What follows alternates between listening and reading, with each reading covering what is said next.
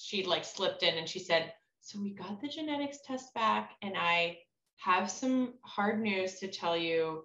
It did come back that Vigo has some extra genetic material. And again, like, I'm a lawyer. He's, you know, he's a business MBA. I mean, we're smart people, but, you know, extra genetic material, when you say it like that, I was like, is that good? Could it be okay? It's like, could it be innocuous? I don't know. Extra genetic material. Turns out, spoiler alert, it's not good. It's not good. You know, and I just remember her saying that, and I was like, what are you saying? You know? But they left us with that. So shortly after that conversation, which we pretty much encapsulated it for you, they left us with the printout from the Unique website. And Theron read through it. I was so much in shock, like I really couldn't move. I was just holding Vigo and I like could hardly breathe. And Theron started thumbing through it very quickly, and he's a fast reader. Yeah, and then he just started, I broke down. He broke down like I've never seen before. And I just remember thinking, like, this has to be a dream. Like, I need to get out of this reality right now because this is too much.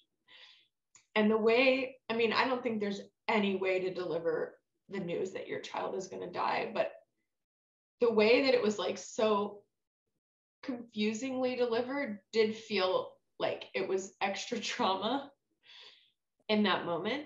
And I think that's, it felt more traumatic. And when I think back of my worst moments, of course, the diagnosis was one of the worst moments. But that feeling of being like, what are they saying? What does it mean? Like that.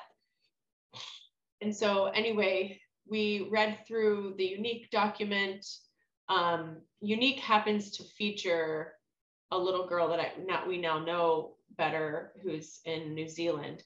And she actually has done very well in terms of like, she can breathe. She can sometimes eat by mouth. Like that's pretty big deal. And at that point, Vigo was still using the CPAP. He was still on CPAP. They kept trying to wean him off, and they had to keep going back to the CPAP. He couldn't handle the nasal cannula. And, they were just saying, well, every baby's different, and we're doing the CPAP dance and this and that. And so we never considered that his breathing was so deeply affected until, after that. So, but, it talked about like 5 of the 13 children in the 1 or 2 year study, or however long it was, had died in their first year of period. There was no explanation of how they died. It was just they died in their first year. And so we were like, well, those odds aren't great. And we don't know, what are they dying from? We had this document that said, had listed some very, very, very few babies were included in what was written in the document, maybe 13 at most. And the outcomes were really scary. And there was, a lot of death.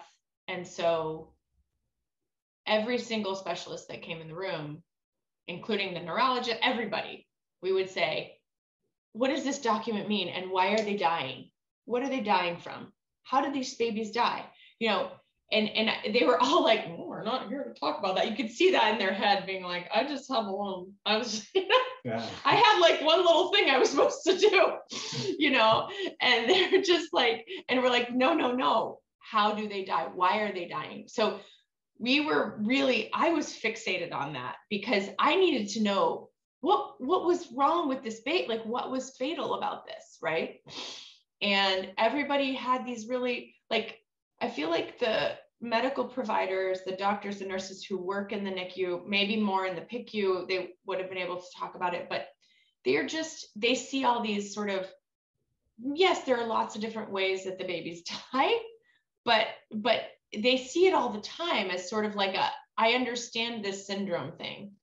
And nobody like broke it down in any way. So I remember we suddenly got on everybody's pity list, and and we were moved from our windowless tiny room to a corner window room immediately. They were like, somebody move this family. Mm-hmm. And we were like, oh God, I really don't want to, this doesn't feel lucky to us. This is what we had to do to get the good room.